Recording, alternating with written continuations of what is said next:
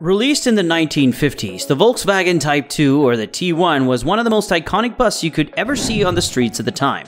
It was popular among the hippies and the campers for its convenient and spacious interior. Also known as the Transporter, Combi, or the Microbus, the Type 2 is a forward-control light commercial vehicle introduced by the German automaker Volkswagen as its second car model. Following and initially deriving from Volkswagen's first model, the Type 1 Beetle, it was given the factory designation Type 2. Excited already? But wait, before moving on to the contents, make sure to subscribe to the channel and also press the bell icon for more future updates. Without any further ado, let's move on to the video. The concept of this unique design was brought up by Dutch Volkswagen importer Ben Pon. He first sketched the van roughly on 23 April 1947 when he visited Wolfsburg, intending to purchase Type 1s for import to the Netherlands. He got inspired by the design of the padden wagon and realized something better was possible using the stock Type 1 pan. In the first sketch, he proposed a payload of 690 kgs, that's 1,520 pounds, and placed the driver at the very front. The production of the initial batches had to wait as the factory was at capacity, producing Type 1. Although the aerodynamics of the first prototypes were poor, with an initial drag coefficient of 0.75, engineers used wind tunnels at the Technical University of Braunschweig to optimize the design. Minor changes such as the split windshield and roofline into a V shape helped the production of Type 2 achieve a drag coefficient of 0.44, exceeding Type 1's 0.48. The first production model, now designated as Type 2, rolled off the assembly line to debut 12 November. At that time, only two models were offered, the Commercial and the Combi. The Microbus was added way later in May of 1950, followed by the Deluxe Microbus in June 1951. An ambulance model was also added in December 1951, which repositioned the fuel tank in the front of the transaxle and kept the spare tire behind the front seat. It also had an addition of tailgate-style rear door. These features became standard on the Type 2 from 1955 to 1967, and in the first year of production, almost 9,541 Type S's were sold.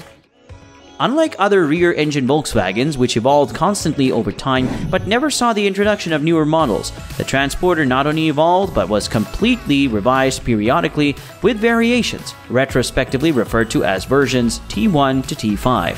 However, only generations T1 to T3 can be seen directly related to the Beetle. The first Volkswagen of the Volkswagen Type 2 that came up with the splitting windshield, or splitty among the modern fans, was produced from 8 March 1950. Through the end of the 1967 model year, from 1950 to 1956, the T1 was built at Wolfsburg, which they changed it to Hanover. The first Transporter used the 1100 Volkswagen air-cooled engine with 1,132 cc, that's 68 cubic inches, DIN rated 19 kilowatts, 23 PS, 23 NHP, air-cooled fault 4-cylinder Bowser engine mounted at the back. This was modified and upgraded to the 1210 and 1195 cc, that's 97.5 cubic inches, 22 kilowatt, 32 PS, 32 bhp in 1953. A greater compression ratio became the standard in 1955. While an unusual early version of the 30 kilowatt, 42 PS, 21 bhp engine debuted exclusively on the Type 2 in 1959. Any 1959 models that retain that early engine today are rare, since the engine was not continued further almost immediately. No spare parts were made available. One of the early versions of the T1 until 1955 were often known as the barn door, retrospectively known as the T1A since the 1990s. Owing to the huge rear engine cover, while the later versions had a slightly modified and extended roofline above the windshield, smaller engine bay and 15-inch road wheels instead of the original 16-inch ones called the T1B. From the 1964 model year, when the door back was made broader, the vehicle could be referred to as the T1C. In 1964, Volkswagen introduced an optional sliding door for the passenger and cargo area instead of the outwardly hinged door typical of cargo vans. A heavy-duty Transporter was introduced in 1962. It featured a capacity of 1,000 kilograms, that's 2,205 pounds, instead of the previous 750 kilograms, 1,643 pounds. Smaller but broader 14-inch road wheels, and a 1.5-liter 32 kilowatt 41 PS 41 bhp DIN engine. The launch of the new model was so successful that the 750 kg 1.2-liter transporter stopped its production.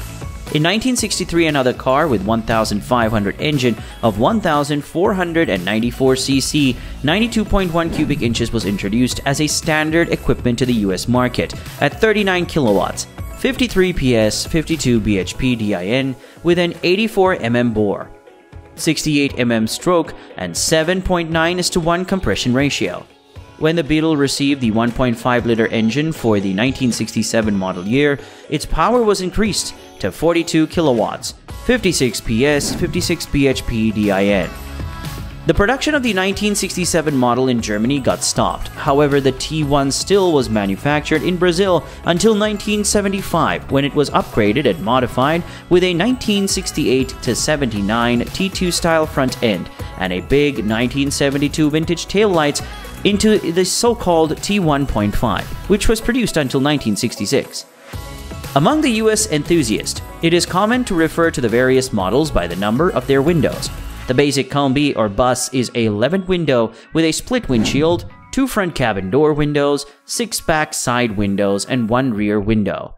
The deluxe model featured 8 rear side windows and 2 rear corner windows, making it the 15 windows. For the 1964 model year, with a wider rear door, the back corner windows were discontinued, making the latter 2 the 13 window and 21 window respectively, each of which carries the nicknames Samba and Alpine. The Volkswagen Samba, marketed as the Sunroof Deluxe, was the most luxurious version of the Type 2. They started producing Sambas in 1951. The Volkswagen were informally identified by the number of windows. This particular model has 23 and 21 windows, including 8 high windows in the roof. The 23-window variant had curved windows in the back corner. The Samba had biparting doors in lieu of the sliding door, and could be ordered with a large fabric sunroof. The upper bodywork was finished with a standard paint, usually white in color, and the lower bodywork carried a contrasting color with areas separated by a decorative strip. The windows had chrome tables, and the van had a more comprehensive dashboard than the normal T1. Its design was basic yet spacious, thanks largely to the rear-mounted engine. It matched well with the large, low sedans that were normal at the time, giving the van an alternative and rebellious image. Vans were often painted with extraordinary designs in bright colors, making them stand out on the road even more. The hippie van remains iconic today, thanks to being featured on the cover of albums by musicians such as the Beach Boys and Bob Dylan, and being used by fans of the Grateful Dead while following the band on tour. But most iconic of all, the music festival Woodstock, which was held in the summer of 1969, saw a lot of brightly painted vans transporting excited young crowds. The Type 2 and the 1947 Citroën H van are among the first front control vans in which the driver was placed on the top of the front road wheels. They started a trend in Europe, where the 1959 Renault Estafetta, 1952 GM Bedford CA, 1958 RAF 977, 1960 Comer FC, and 1960 BMC Morris J4 also used the theory. In the US, the Corvair-based Green Barrier passenger van and Chevrolet Corvan cargo van adopted the use of the back engine layout in the Corvair car in a similar manner that the Type 2 had utilized in the rear engine layout of the Type 1, using the Corvair's horizontally opposed 6-cylinder air-cooled engine for power. Except for the Green Barrier, several 1960s to 70s Fiat minivans, and the Mazda Bongo, the Type 2 remained different from the rest in being rear-engined.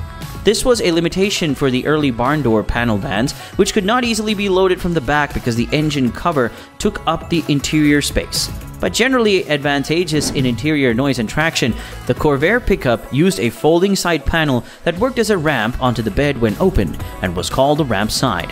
The Volkswagen pickup, in both single and double versions of cab, had a floor that was flat from front to back, at the height of the engine compartment cover, which had the upper hand of a flat load floor but at a greater height, while the Corvair pickup floor stepped down in front of the engine compartment to a much lower load floor, which worked well with the unique ramp side configuration for loading.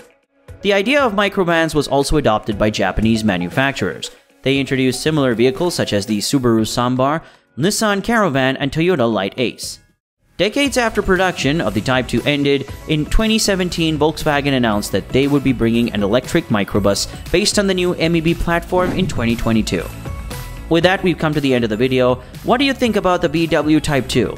Do let us know in the comment section, and if you like this video, give us a thumbs up. We'll surely meet again in another video, and until then, goodbye.